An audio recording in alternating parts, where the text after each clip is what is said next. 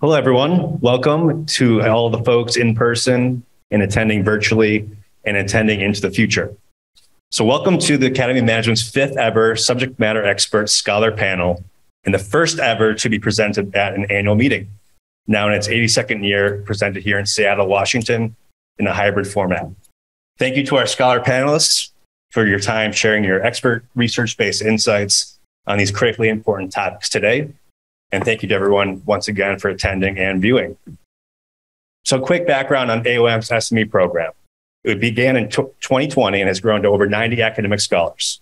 The program's goal is to help AOM and its scholars further impact and shape the workplace and the future of work by engaging regularly with media on the latest trending organizational and management topics. Today's panel is titled AOM Scholars on Measuring Real-World Impact of Scholarly Research. This panel will feature research-based insights to answer the question, how are AOM scholars and management scholars at large turning their insights and published research into solutions for the workplace? Such solutions could help answer the biggest organizational challenges faced today. This panel's focus was chosen to directly relate to the annual meeting's theme, creating a better world together. For attending scholars and media, please submit questions via the AOM portal and via Zoom. And for in-person, at the end of the panel, we'll take questions live. So thank you again for your time. Thank you to our panelists. And without further ado, I'll kick it over to today's moderator, Jean Partunik of Boston College.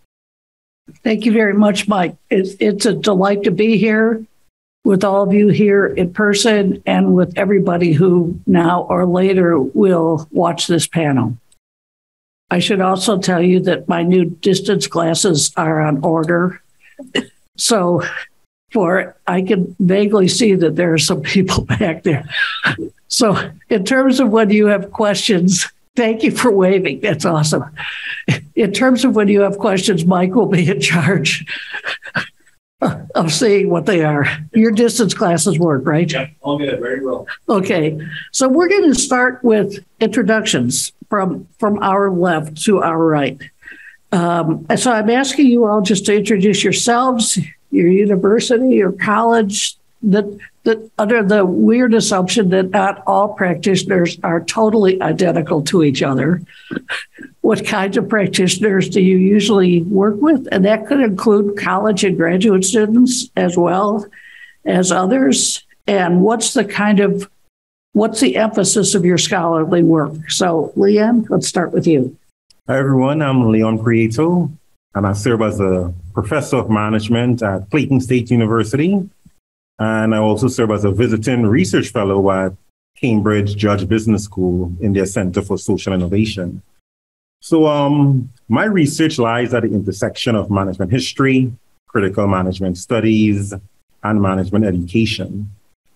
And I work with practitioners every day in school. Most of my students are non-traditional students. They have families, they have full-time jobs, some are managers, and I work with them very closely at times, serving as an advisor and things like that.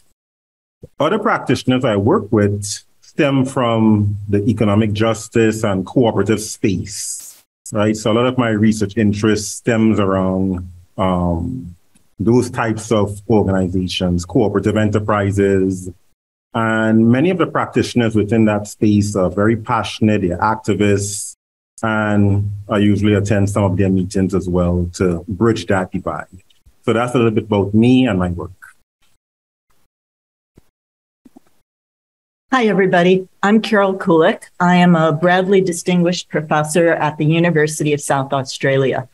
And broadly speaking, my research focuses on how we could design work and workplaces to be more inclusive of a diverse workforce.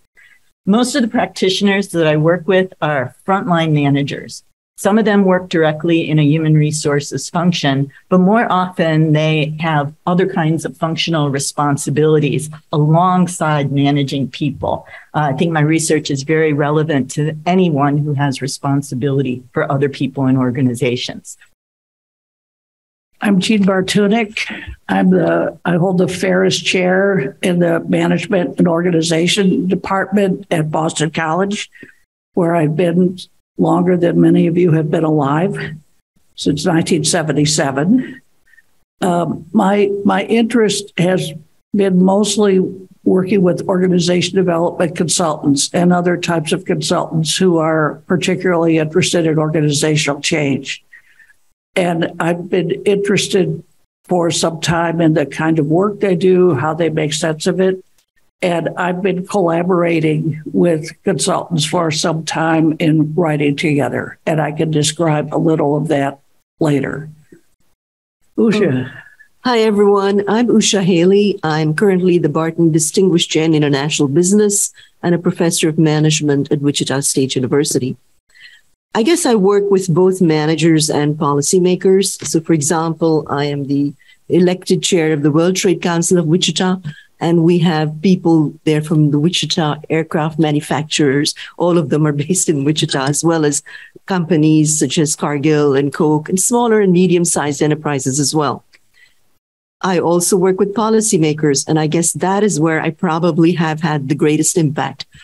Currently, I serve on the Trade Council for the Kansas governor, but I think my work on Chinese subsidies, which has been directly incorporated into federal regulation in both the United States as well as Germany, the EU, Australia, and India, is probably where I have had the greatest measurable impact, because it's difficult to top having an impact on billions of dollars worth of trade.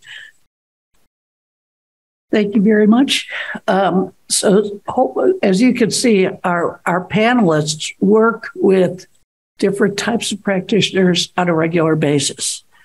And we have a few questions here that we will try to respond to. If you have questions, please put them in chat. I think that's the easiest way to get them to Mike. So even if or just hand them to Mike. That might be easier in the room. Stand up just for a second. So, but we're going to respond. We're going to answer a few questions first. One person is assigned to answer each question, and others are invited to chime in, but they don't have to, because we also want to make room for your questions. So, Carol, what, if anything, has worked well for you in ensuring that your research has had some positive impact on organizations and or for workers outside the proverbial walls of the university? I love this question. I think it's a really good one. So here's the thing. I think that as management scholars, we study really big, important issues: gender inequality, unemployment, environmental sustainability. And as scholars, we know that big problems need big solutions. These are systemic issues, and so we need systemic solutions. But so many of the practitioners that I work with, they don't have the kind of power or resources to introduce that kind of big systemic change. So one of the things that's really worked in my interactions with practitioners is, yes, identify the big solution, what the end goal is, but also to identify one small step, something that they can implement immediately, something that they can do directly in their roles, ideally without having to ask permission from the organization or from their boss. I think part of the goal is just to get some traction on the problem and get things moving forward. Anybody else want to add to that? I could give it a shot. I mean, for me, what has worked, and again, I'm glad, Jean, that you made the distinction between different kinds of practitioners, is writing white papers, congressional testimony. I mean, it reaches a very wide audience, and also writing books. I mean, Elon Musk famously said, "I read books." And what I have found is that That's not all he does. Sorry? That's not all he does. That's not all he does. That's not all he does. But he did say, I mean, I have found that a lot of practitioners and policymakers read books. Yeah, and I will piggyback on what you just said. The Academy has a relationship with Nonprofit Quarterly, which is a magazine based in Massachusetts.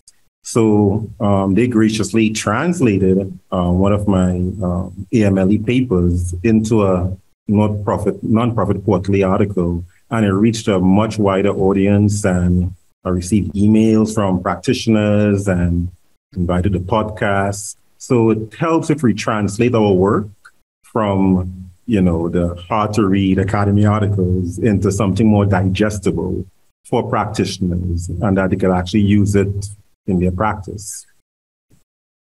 And I'll just toss something in that's not quite an answer to this, but it's very meaningful to me.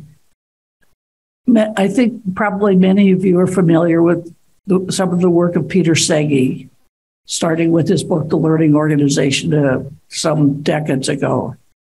He runs a group called Compassionate Systems Awareness that involves training of people involved in education all over the world in their capacity for that type of for developing compassionate systems. And I've been fortunate enough to be able to participate in some of his work, which is meaningful to me. It's not just my research, but it feeds my research, but it's also a way I can easily celebrate the work that really competent, skilled consultants like Peter carry out. So I think I will assume for all of us, we do not go on the expectations that we're the four hotshot academics, and anybody who isn't us is really lucky, although you are. But that there are many people carrying out practice who are really skilled in what you're doing. Okay, Usha. Oh, actually, your experience. Yeah. You want to say something else? No. Based on your experience, what advice do you have for others, especially early career or junior scholars who want their work to have a positive societal impact? Thanks for asking that one, Jean, because we've just finished a rather large study through SAGE, and we looked at business academics across the world.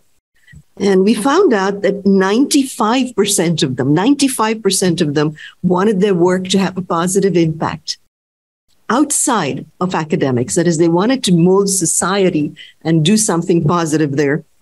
And most of them, over 80%, wanted their work to appeal to an external audience. And yet, when you asked them, did your administrators, did your evaluators of the institutions support your efforts? Just about a third said that they supported their efforts in various ways, such as tenure and promotion or research, support at the universities. And a stunning third said that their administrators gave them absolutely no support. So it's not surprising that although 84% said they would love for their work to have an external impact and speak to audiences, this is different from the 94% that said they wanted to have a positive impact. Only about 64% said, and this is part of a paper that I'm working on with Andrew Jack in the Financial Times, for SAGE. It's going to be spread out as a white paper. 64% they write primarily to further their careers. Also, what was disturbing is a recent survey done by THE, the Times Higher Education, who said that across the board, administrators, evaluators place the greatest emphasis on publishing in prestigious journals. And for them, that translated to journal rankings and journal impact factors. Surprisingly, they have gone down a bit on citations because of the number of studies that show that there's conspicuous self-citation. Just because you cite somebody doesn't mean you're necessarily saying something nice about them. I mean, you could be disparaging their research. And also there is all sorts of coercion that goes on in academic circles through editors as well as journals, getting people to cite certain works. So in that way, they have reduced the emphasis on citations, but increased on prestigious journal outlets. So I'm risk averse generally, and my advice to junior scholars would be before you get tenure, try to publish in those prestigious journals. After that, though, it's going to be difficult because interdisciplinary research also, we've shown, has the greatest impact. Try to work on broader topics, not just what my friend Gary Cooper says, standing on one leg doing Lisril. He says that is not impact. Try to work on broader topics. Try to work with practitioners, although that may be more difficult. But certainly that would give you the most leverage once you get tenure. And my advice would be after you become a full, associate professor with tenure, then concentrate on having a broader impact. There are many dead ends. It's not a smooth process, but aim at that. And can I just say one? That is sure encouraging advice that you're giving to junior scholars. May I just say one more thing? I need to plug a special issue that I'm very excited about that we just completed for the Academy of Management, Learning and Education. And I promise I will shut up after this. A group of editors and we put out a special issue for AMLE, which is a top journal. Ironically, it's an A-star, ABDC, etc. But what I'm thrilled about is that we had people from all walks of life. I mean, not just major scholars like Jean, but also people who are establishing themselves, publishing in our wanting to publish in our special issue and talk about impact and the various methods and means to achieve it. And that special issue is coming out in September. And we also had scholars from around the world. So it isn't just an American phenomenon, as so many are. And I do hope you look into that as well. Yeah, I could jump in as well for this question. So my advice for early career scholars is to look at the fascinating work being done by some of our current scholars in the academy. The work of Stella Nkomo, Laura Morgan Roberts, Simone Phipps, Paul Tracy, Steve Cummins, Andrew Crane, Tima Bansal. So there's a number of scholars doing some really impactful work that is going beyond the academy. And so learn from their work and also try to find your own voice while learning from the work of others, and then join that conversation. And that, of course, is easier said than done, especially based on the context we're located. Some universities may not value certain types of research and things like that. But as academics, we are also activists. So we have to put on our academic battle armor and go out there and do the research that you feel passionate about. And you will always get pushback, and it will come from all sides, and it'll come from well-intentioned people. But at the end of the day, you should know exactly how you'd like to make your contribution to academia. I love Leon's advice about putting yourself out there, wearing your armor. Hopefully you don't need the armor too much, but it's good to have it at the ready. Only with your dean. So if you play Academy of Management bingo, some of the words that are most likely to come up in the hallways are dissemination and translation. And I think those words are very much a reflection of the way I was trained to be an academic. I think many of us who are more senior scholars tend to think about our engagement with practitioners as happening at the back end. It happens after you have a finding, and then you go out and you sort of try to sell it. Honestly, I don't think that is the only way. It is a good way, but it's only part of a larger action portfolio. And so the advice that I would give to junior scholars is to engage with practitioners much earlier in the process. Go where the practitioners are. Go to practitioner conferences. It doesn't have to be expensive. There's probably groups of practitioners gathering in your local city. Eavesdrop on them. Find out what their vocabulary is. Find out what's keeping them up at night. And I think as a result, you will feel much less challenged at the back end to make your research relevant to practitioners because it's been baked in from the start. I'm going to just stick in a question, which is not quite in here, but I think it's pertinent to what we're talking about right now. This question asks about a positive societal impact.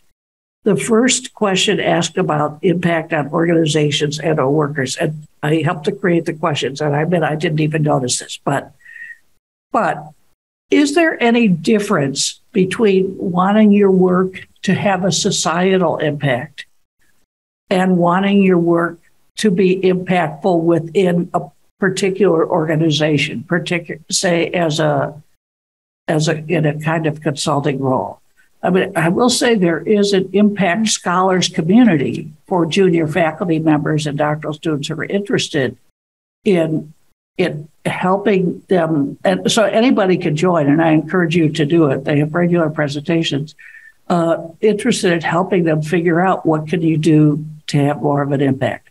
But I'm curious. I think it's worth thinking about, what does it mean to have a societal impact as opposed to a within organizational impact? And what are there any implications for scholars' work with any sets of practitioners?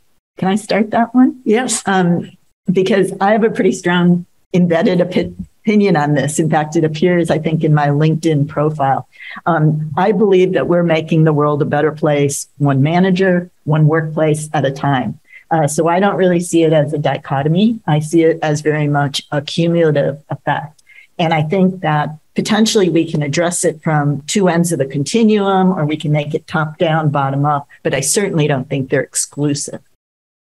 I agree. And I think it's an excellent question, actually. I think it's a level of analysis issue. I think it matters when you impact individuals, organizations, as well as society. But the impact, I mean, it's actually a long-term phenomenon. If you look at it, say, 5 years down the road and then see what has had an impact or not. And in the meantime, we have metrics to gauge that. I did a very interesting study. Well, I was on a very interesting judging panel for the Financial Times, where we looked at impactful research over a period of 3 years. And we found out that people could have significant, measurable impact. That is, vaccines, for example, being adopted by hospitals, or other methods of looking at how hospitals run and people are cured. So the long-term impact, I think that's up in the air. But doesn't mean we can't have medium-term impact. Yeah, Yes. definitely. Yeah, so organizational impact can turn into broader societal impact. So some of the work we may do with organizations may become best practices, and it may impact the entire industry and have that measurable impact that we're all looking for. Ripple effects. Exactly. On that note, Leon, what are some helpful ways you found that scholars can approach various kinds of practitioner relationships, which is a slightly different notion than just impact? And are there ways that practitioners can approach relationships with scholars? Yes, definitely.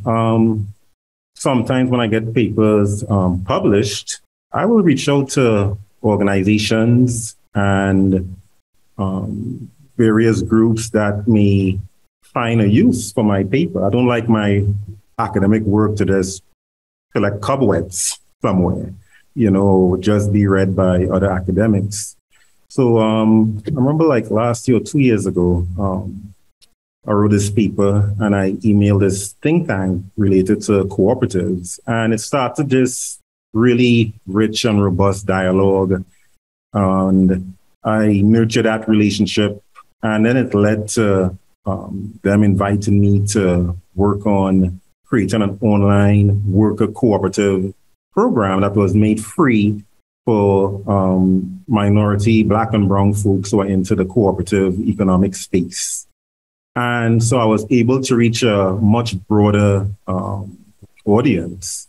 And I also like to attend meetings when I'm invited to various groups, practitioners within that economic justice space. So I attend their meetings, engage in dialogue with them, and we get to work together. And it's also helpful if you get to co-create knowledge with some of these practitioners. And I even work on short, punchy articles with some of them and get it published in the popular press, so I'm allowed to work and engage with them in that way. And then we find common ground. And when you work with them on these short, punchy articles, it reach a much broader audience as well.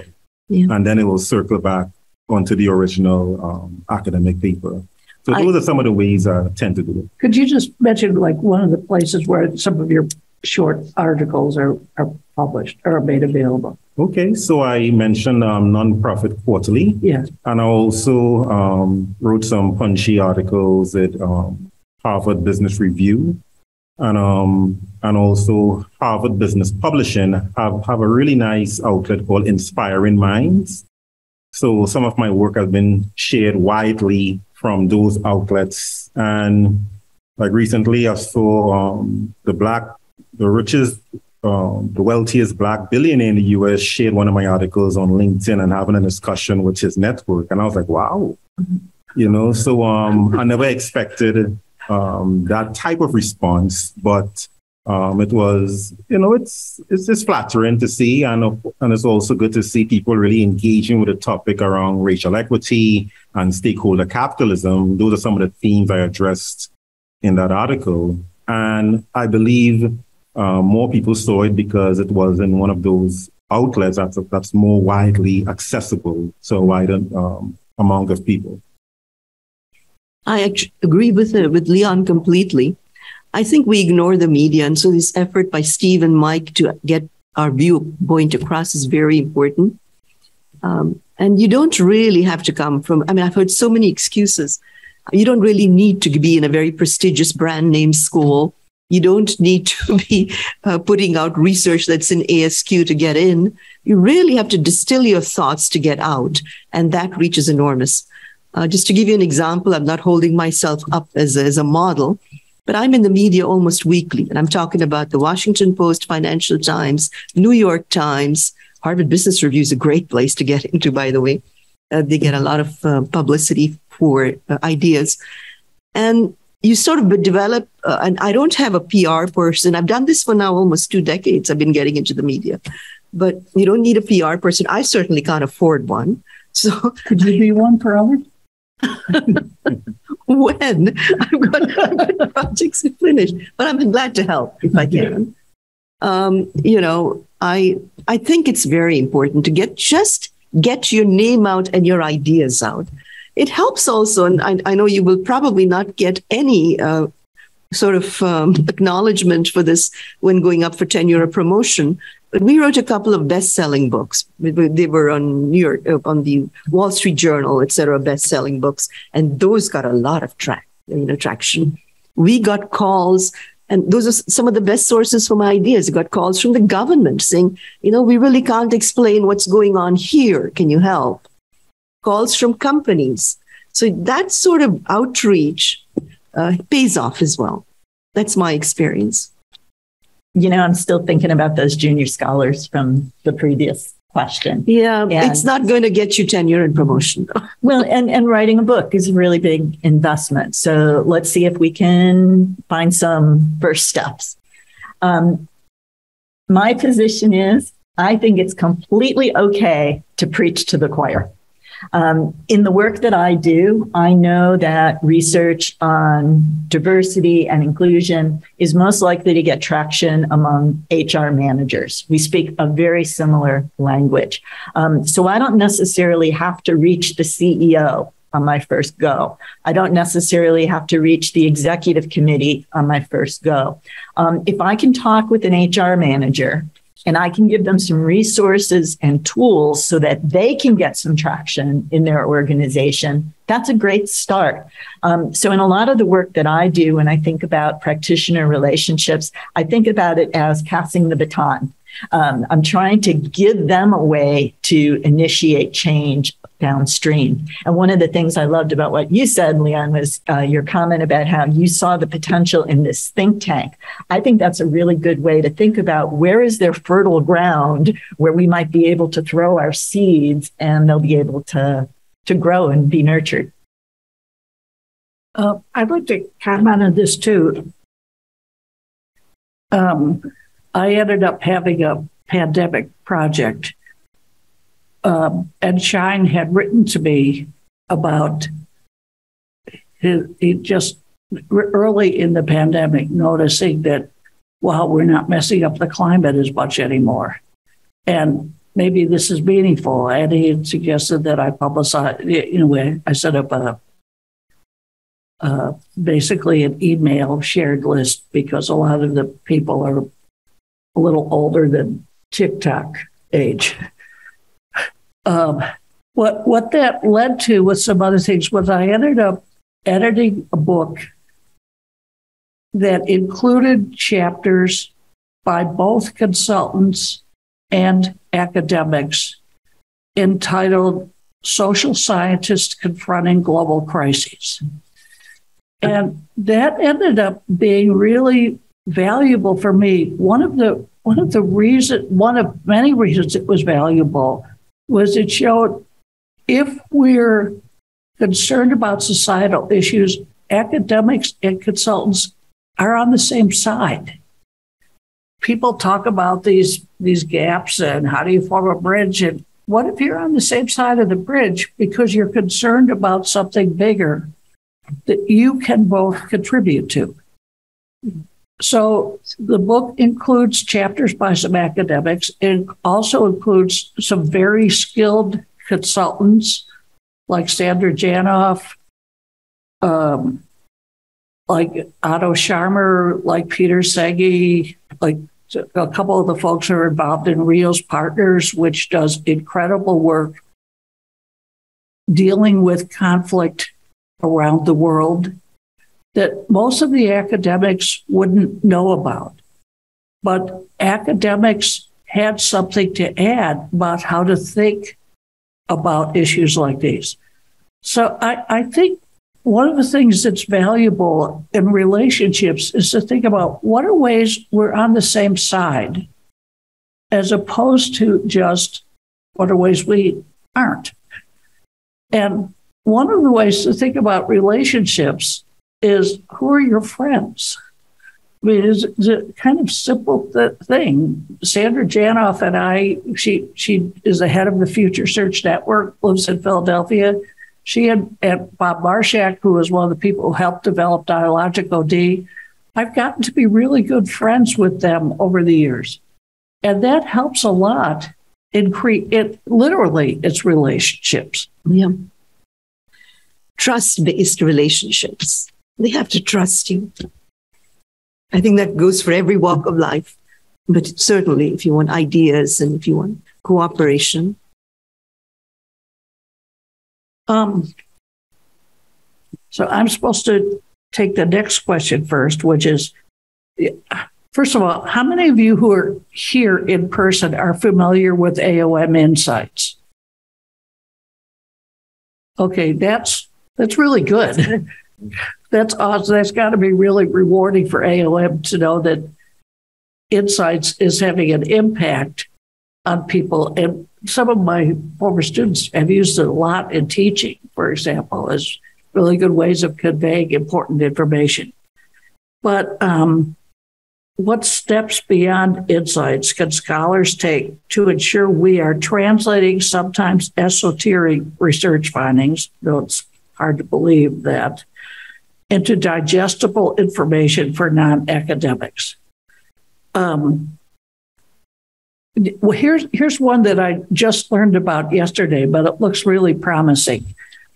Wendy Smith and Marianne Lewis have just published a book called Both and Thinking, which is about dealing with paradox. And they were telling me that their publisher, Harvard Business Review Press, told them they had to get their language simpler.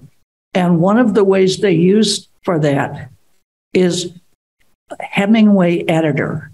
There's a Hemingway app that's a modern version of, there used to be one, I mean, I'm sure it still exists, where it can tell you on what grade level your writing is. And they had thought that even when they were writing, they thought, man, we're doing an awesome job. And they discovered it was 12th grade writing it. And Harvard Business Review Press said, you've got to get it down to 8th grade level. And they used this thing, and eventually it worked. So I think it's, I'm, without knowing anything more about that than what I've just heard from them and looking it up online, I think something like that is a really useful thing to have, to take anything esoteric that we're saying and making it a little less esoteric. And one of the things I have sometimes found in practice, in collaborating with practitioners, collaborating with consultants and writing something, is that the stuff that for them is the most helpful is a construct, some theoretical construct, some academic development that helps them make sense of experience they've had that they haven't had words to explain.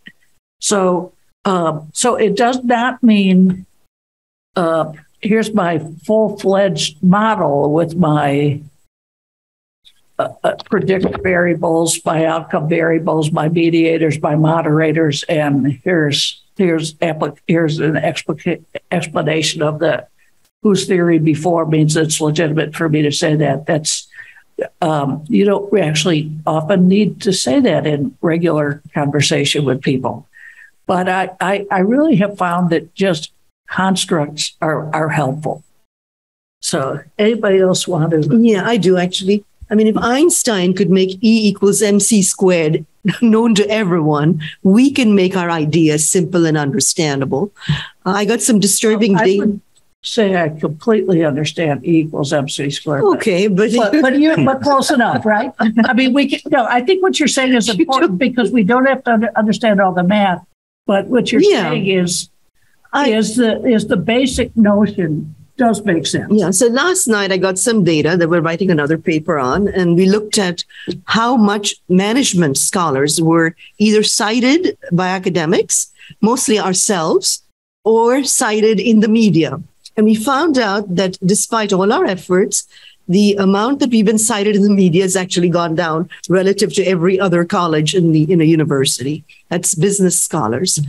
And also that we're cited a great deal more than anyone else, but only by ourselves. That is, business schools are citing each other constantly. And that seems to also be what we found out in a survey that we put out for the Academy of Management through the Practice Theme Committee. That is, most management academics seem to think that the greatest influence we have is on other management academics. Now, I don't know about you, but this doesn't seem to be the right way to have an external impact or to reach society at large. So I do think we need to change some of our parameters. Jean started this question by talking about words, and I'm going to jump on that and make a point about numbers. It seems to me that many of us who are quantitatively trained automatically think about regression. So more of this in the predictor side means more of that on the outcome side. And whenever I talk to media, they always say, yeah, but by how much? You know, they're always sort of trying to get it down to not just bigger is better, but how much better? And so one of the things that I've become really conscious about in my own research is how important it is that we give practitioners a metric to understand how important our finding is. So just to give you a really specific example, one of the things I study is engagement among older workers. Now, I talk to an HR manager and they get it immediately. We want an engaged workforce. That's just automatically important. But when they take that message to a finance manager, how important is it? But if we recognize that older workers are probably your most highly paid employees, and if those people aren't delivering the full value of their salary, you can get it down to a financial metric and say, if you don't have engagement, you're wasting a significant proportion of your salary dollars. And that's, again, thinking a little bit about the vocabulary, the words that practitioners use, but trying to find a way to communicate the value of our finding to them in a metric that they can use internally. Yeah, all those are really good approaches. And another approach we could use to translate some of our esoteric research, other than writing books, which is great, is to also contact some of these textbook authors anytime we put out what we feel to be cutting edge research. Mm-hmm. So a lot of times we just assume that they would just pick up an article and put it in a textbook, but it doesn't always work like that. So you may have to be proactive and email a fellow scholar who wrote an influential textbook and share your research with them and also try to communicate it in a, I don't want to say at 8th grade level because they will understand exactly what your research is about, but try to think of the non-academic end user who will use that research in the future for practice. So reaching out to the textbook authors play a big role as well, because our students are going to be the future managers and leaders and workers, etc. I love Leon's point about reaching out to textbook authors. But the other thing I think we can do that's maybe even a step more proactive is why not just write that into your article right at the beginning? You know, discussion sections are actually pretty long. There's enough room in there that you can write a soundbite, here's why managers need to know this. Please don't fall back on we need to train managers more, or organizations need to be aware of. The more tangible we can make that, the more likely it is that we're giving something that the reader, the textbook writer, the person who's sharing the article, something to pick up and take forward. One person in addition who comes to mind is Andy Hoffman, who I don't know if he's at this meeting, but he has published a book recently called The Engaged Scholar. Mm-hmm. That is a brilliant book. You can also watch him on YouTube giving a variety of talks on engaged scholars. You know, Andy Van de Ven, who passed away at the end of April, had written about engaged scholarship as ways of academics and practitioners can collaborate in research. But one of the things Andy Hoffman has commented, for example, gee, I can go give a talk at the Academy of Management, and then I can give a talk at the Sierra Club. At one of them, I'll be dressed up wearing a suit. In one of them, I'll be dressed up like a lumberjack or something like that, or flannel shirt at least. But I think learning how to see the value of having two sets of what can be very complementary conversations, I really think makes a difference. And one of the things he also talks about is a number of platforms on which he writes something for others. So I was really glad a lot of you are familiar with Insights. How many of you are familiar with a platform called The Conversation? That's great. That's something that's across many countries. There are other platforms. I can't remember all of them right now, but there's one, EIX, for entrepreneurship folks. There's a Strategy Scholars Network for people in strategy, and there are many others. And I think learning how to just write something on those kinds of platforms, which will help you value a Hemingway app, can be really helpful. Yeah, but Jean, we go back to that first point. You've got to get some credit for it for your career. So if nobody at your university or institution values a conversation piece or a blog in LSE social impact, then it erodes you. Gee, Usha, one of the questions is there any incentives for doing this? Yeah. Are there any disincentives? I think you maybe have come up with some pretty good disincentives. But the incentives are also there. And I think Leon touched upon it. The passion, the interest in your work. I think everyone has an innate desire to want to reach out. When I've given this talk about having an impact, it's generally the young scholars in the room who walk away saying, but I want to have an external impact. I don't just want to talk to other academics, and that's what they eventually become, though, through the system. They end up talking to other academics, period. And that group gets smaller and smaller and more specialized. So in order to keep engaging with your ideas, seeing it from different perspectives, as you pointed out, taking the effort to reach out, to have outreach, you need to care about what you do. So before anybody else says something, I think that's a really good point. How many of you are working in universities where you are incentivized for connecting with practice? 2 or 3, 4 people. Should we say that's good or bad? How many of you are in universities where you're actively disincentivized for connecting with practice? Me. I have been at universities, not just the present one, where I've written books that have been actually President Obama has put in letters saying we've used this, and I've been told, well, it counts as much as an Academy of Management presentation. This is with the Oxford University Press. It's a scholarly outlet. It's a sole-authored book. It's just, I would just say the level of ignorance about what we want to do with research is astounding. I'm sorry for being so negative. No, that's okay. I mean, people who have experienced that have experienced it strongly. Well, one of the things it sounds like to me, just looking at those of you who are here, is that for a few of you, you're told, do not do this. For a few of you, you're told, this is swell.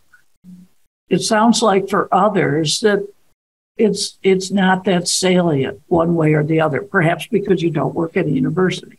I don't know, but I think it's worth it paying attention. I mean, you mentioned, Carol, if companies want to know, are older people engaged? Are younger scholars engaged, and how in academia? I was thinking, Jean, that maybe this is a really good place to apply that both and thinking. Often when I talk to my colleagues, I say, you shouldn't think of it as doing this or that. I personally would never want an article on a website blog to replace a publication in an Academy of Management journal. But I think we invest so much into our scholarship. We invest so much into a publication. You've probably invested years of your life in collecting the data, writing it up, dealing with reviewer feedback. To me, this is all the embroidery around the edges that will make sure it gets embedded, that it takes root, that it reaches a wider audience. So once you have the article, translating it, disseminating it, helping to get it to reach other audiences, that's the icing on the cake. But the ingredients of that article matter as well. If you're doing 2 variable studies, it's unlikely that after you get published in a major journal, that anyone outside is going to have an interest. Well, yeah, definitely. So definitely translate those articles and put it out there. And there's something to be said about good old-fashioned intrinsic motivation. You're not going to get rewarded for every blog piece you put out. But you do feel really good when you see practitioners, like recently I just typed in a construct. There's this thing I worked on called cooperative advantage, and I just typed it in on Facebook and Twitter to see what the practitioners are saying. And then I came across various groups, non-academics, talking about short articles I wrote about. And I found that to be really exhilarating. Yes, I wasn't really rewarded in the form of a course release or extra pay or some kind of incentive towards tenure and things like that. But the intrinsic motivation by just seeing people actually using your work for good. So there's something to be said about intrinsic motivation. Absolutely. Thank you. And Mike, I think you've been collecting questions. So first, we'll take any questions from the audience, and we have a few written questions that we'll pose. So, well, the hard ones go to Jean. Okay. Yeah, and then I'll assign them to somebody. Yes.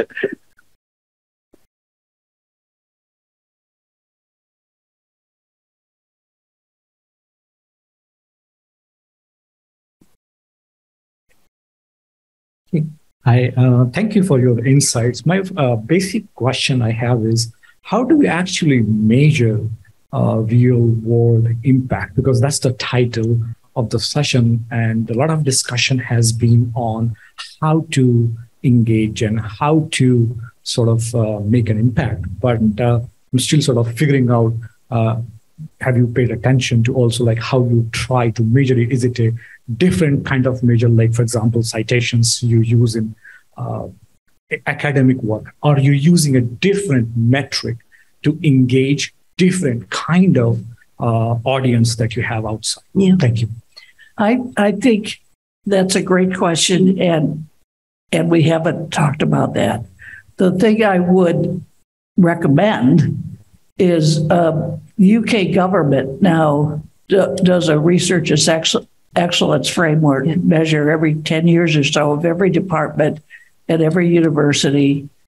And one of the things they have is 25%, I think, of the measure is what does impact mean?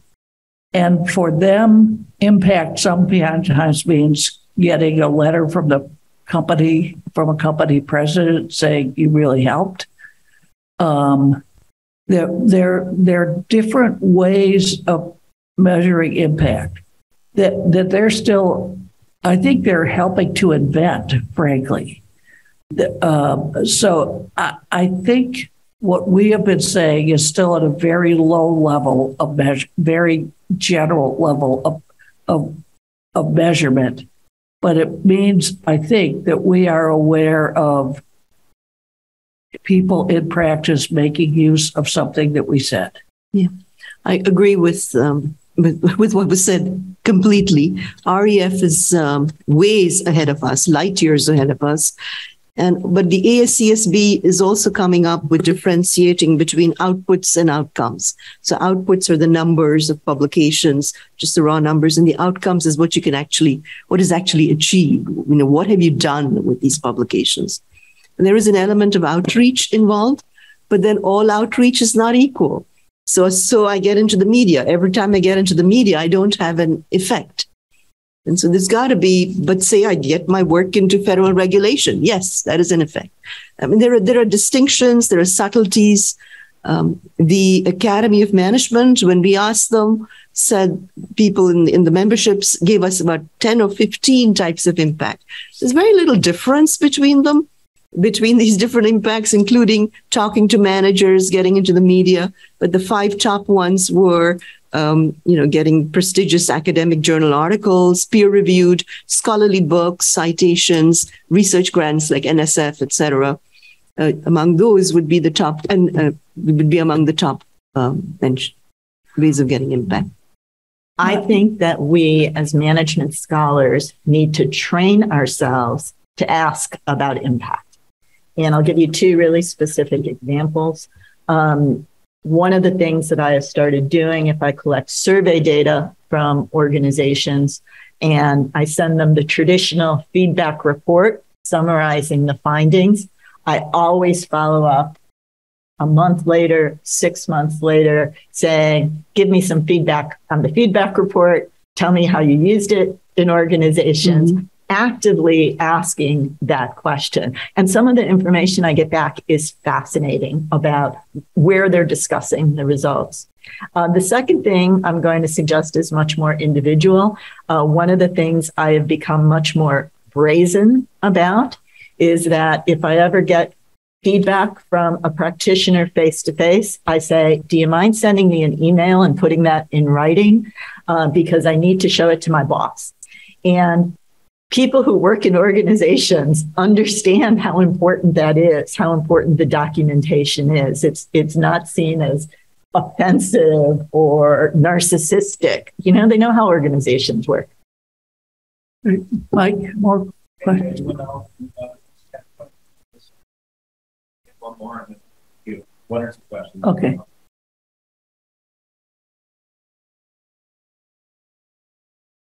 First of all, thank you. Big thanks. I'm Hillary with the Action Research Plus Foundation.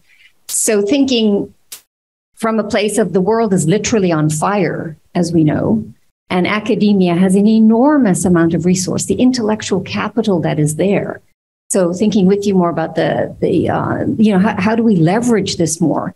And I'm seeing some good examples, for example, in the Nordic world, and wondering, precisely because it's built in at a governance level that academia, because of the funding model, is different, right? Has to produce more usable knowledge. But one thing that I would also ask about is, do you see leveraging student teaching in our research, right? Like MBA students, the also huge generational impact. So I'm looking for, I think, those bigger systems changing, leveraging that, if you have ideas, and how do we help it happen? Yeah, thank you, Hillary. I think we totally underestimate the value of teaching in terms of impact. I think that is, I would be willing to bet that that's the most crucial way that we have an impact or not, depending on how we decide to teach classes and how much we decide to say, look how this relates to something that's going on in the world, or do an assignment to show how this relates to something that's going on in the world that matters. Mm-hmm. So I think that is just a gigantic component that we're missing. The other thing, the other thing is that I've noticed that the publications that I'm getting are more and more dealing with really societal issues. Like there have been quite a few on refugees, for example, recently. And I think what you're calling for and action research, when it works, addresses is how do you use the knowledge that we have as academics to try to make a difference in the real world and see what actually happens. So I just want to say what you're doing is really important, and I think you would be a really valuable person to work with to make that kind of impact. Okay. May I say something as well? I think students are extremely important, but it's very difficult to track influence on students and then what they communicate to the outer world. And institutions, as you know, run on metrics. So how do you actually measure your impact on students and what then they relate to the outer world? And I think teaching evaluations are fraught with problems, and they're highly biased, especially, and there's research that shows that, especially against women and minorities. So I want to give one last pitch to the special issue that we just completed for the Academy of Management, Learning and Education. We have several avenues for impact through the classroom, including having an impact on marginalized communities. So I recommend you look at that. And I'll say one thing real quickly. I believe in co-creating knowledge with students. I work with students on collecting data, qualitative study. So I live in the Atlanta area, and because of COVID, a lot of Black entrepreneurs lost their businesses and things like that. So I'm working with students, just trying to investigate what are some of the ways in which you could have better prepared for a pandemic. And so it's like a lived experience type study phenomenology. We're just trying to figure out ways in which we can work together to really address the problems of racial inequities within the Atlanta area. And it's very important to have students involved in that process as well, because many of our students today, they're really passionate about a number of issues related towards social entrepreneurship and sustainable development. And we have to work with them and ignite that passion. Yeah. Okay. We've got one last question from the chat in the AOM annual meeting portal, and then we can close. And so this is from Sabine Richter Trummer, who asked, what can you recommend regarding the risk of inertia in companies, which potentially reduces scholarly impact? And that's the entire question. I'll repeat it one more time. What can you recommend regarding the risk of inertia in companies, which potentially reduces the scholarly impact? And I'm assuming this part of this is that scholarly research can take years to publish, and it might be outdated when companies need to pivot and be agile in the very exact moment to remain competitive, to stay current. So how do you marry the two of research that's current with the inertia of companies? Well, I think that's a good question, but that's life. You've got to try diverse avenues. Some work and some don't. Not every avenue is going to work, and you're going to experience inertia and sometimes downright opposition. But it again goes back to what Leon said. You've got to care about what you do, believe in what you do, understand that there are different nuances, and try different avenues. And I also would try to make lemonade out of the lemons because it strikes me that that's a really interesting research question right there. You know, where does the inertia come from? What are the different strategies for overcoming it? So was it Sabine? Sabine, yeah. Sabine, I think you got your research agenda laid out very nicely there. Your research and your practice agenda. Yeah, I think I've been listening to a book by Richard Thaler, who's the guy who invented Dutch. Yeah. I'm not right now blank remembering the name of the book, but he talks about some consulting he did once for a ski something or other in Ithaca, New York, and some consulting he did for General Motors. And the consulting he did with the guy who ran the ski. What are ski things? I don't know. Lodge, whatever. I don't. He said he actually talked to the guy. The guy listened and he made some changes at work. He said the people at General Motors didn't care. And he was talking about, what's the difference between a guy who runs a ski lodge who is actually analytical, wants to make a difference, versus this gigantic company that doesn't? I think that may be something beyond what an individual could do. If he can't even have an impact on him, then I think it's, if we can't, then it's probably not our fault. Let's just put it like that. Great. Well, thank you so much. I know we're at time. And so first, thank you to everyone attending in person. Thank you to our panelists for your time and amazing expert research-based insights. And thank you to everyone attending live today and into the future.